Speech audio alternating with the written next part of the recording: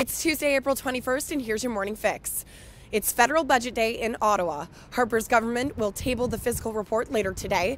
This is Finance Minister Joe Oliver's first budget since taking over the portfolio from the late Jim Flaherty. The Tories have promised the budget will be balanced despite a delay in its delivery. The Canadian government is now agreeing to issue a passport to Canadian journalist Mohamed Fahmy. Fahmy, who is on trial in Egypt, spent a year in prison and has been trying to get a new passport since his bail release in February. His original passport had been taken upon arrest in 2013. Canada had refused to issue a new one in the past, citing bail conditions.